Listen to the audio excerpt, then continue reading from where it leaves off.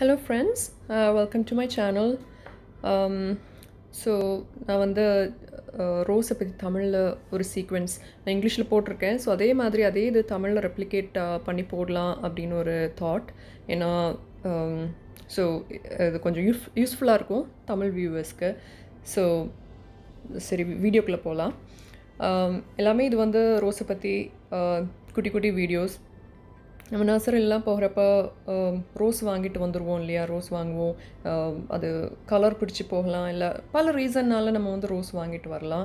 So நம்ம இன்றைக்கி பார்க்க போகிற வீடியோ வந்து ஒரு ஸ்பெசிஃபிக் ரோஸை பற்றி. அதோட பேர் வந்து ஒயிட் கோஸ்டர் அப்படின்னு. ஓகேவா? ஸோ ஒயிட் கோஸ்டர் அப்படிங்கிற ரோஸ் வந்து பாலியாந்தா ஃபேமிலியில் வரக்கூடிய ரோஸு. பாலியாந்தா அப்படின்னா ரொம்ப ஹைட்டாக ஹைப்ரிட் டீ மாதிரி 6 feet அந்த மாதிரிலாம் ரொம்ப வளராது. நிறைய ரோசஸ் பாலியாந்தா ஃபேமிலியில் உள்ளது. அண்ட் அது நிறைய கொத்து கொத்தாக பூ இருக்கும், பஞ்சஸாக.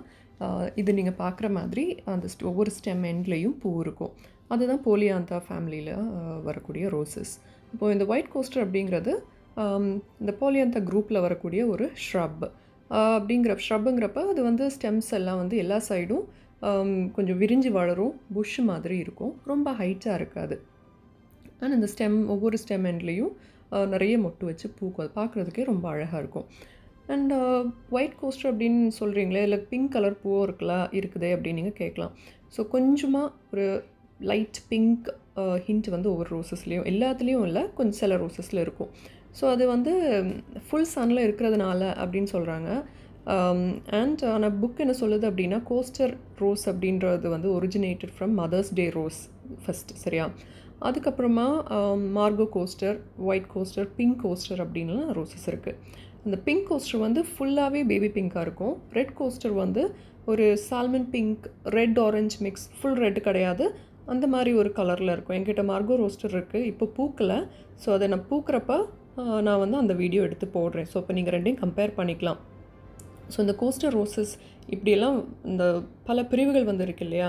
ஸோ இதெல்லாமே வந்து வளரும்போ அது மியூட்டேஷன் ஆகுமா, அப்போ அதோட கேரக்டரிஸ்டிக்ஸ் பிஹேவியர்லாம் கொஞ்சம் சேஞ்ச் ஆகலாம். ஸோ அதனால தான் இந்த ஒயிட் கோஸ்டர் ரோஸ்லேயும் வந்து நம்ம கொஞ்சம் பிங்க் எல்லாம் சேர்ந்து பார்க்குற மாதிரி அது வளரும். ஸோ நான் இப்போ இது வாங்கி 2 months தான் ஆகுது, நர்சரியிலேருந்து வாங்கிட்டு வந்து நான் ரீபாட் பண்ணதுக்கப்புறம். ஸோ இனி கண்டினியூஸாக வளர்க்குறப்போ நான் இதை இனி அப்சர்வ் பண்ணுவேன், இது எப்படி கலர் எல்லாம் சேஞ்ச் ஆகுதா, இல்லை இதே மாதிரி தான் வளரப்போகுதா அப்படின்னு. மேபி அந்த ஒரு 6 months 1 year கழிச்சு நான் திரும்பவும் போஸ்ட் போடுறேன் அபவுட் திஸ் ரோஸ், சரியா? அண்ட் இந்த ரோஸ் வந்து பால்கனி கார்டனுக்குலாம் ரொம்ப சூட்டபிள். ஏன்னா ரொம்ப ஸ்பேஸ் எடுத்துக்காது, ரொம்ப ஹைட்டெல்லாம் போகாது. உங்களுக்கு சன்லைட் கிடைக்கிற இடத்துல நீங்கள் வச்சு வளர்த்துக்கலாம். இது செடி ஃபுல்லும் மொட்டு வந்து பூத்துட்டு அதுக்கப்புறமா நம்ம ட்ரிம் பண்ணி விடணும், ப்ரூன் பண்ணி விடணும். அடுத்த செட் ஆஃப் ப்ளூம்ஸ் வந்து வரும். இப்போ ரிப்பீட்டாக ப்ளூம் ஆகிட்டே இருக்கும், எப்போவுமே ப்ளூம் ஆகும்.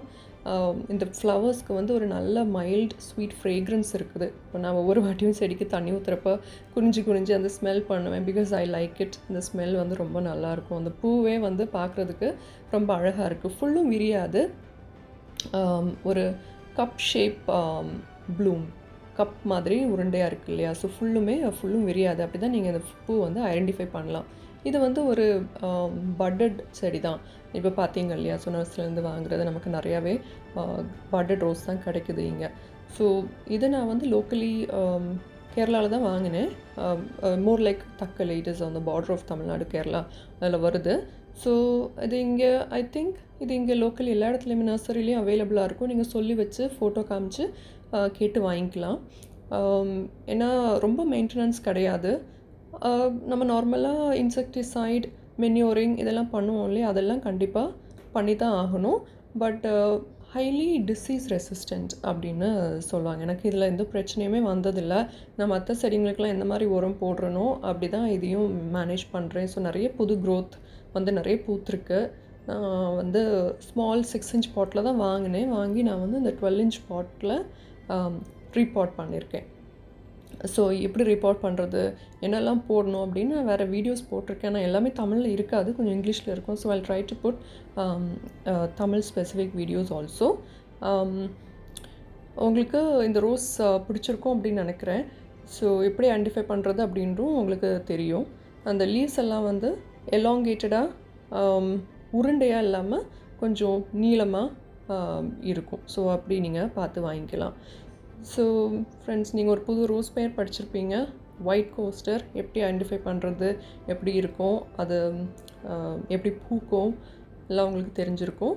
So until next time, thank you for watching. I'll meet you soon on another rose video. நிறைய rose videos இருக்குது, so I'll try to post as much as I can. Thank you for watching. Bye bye.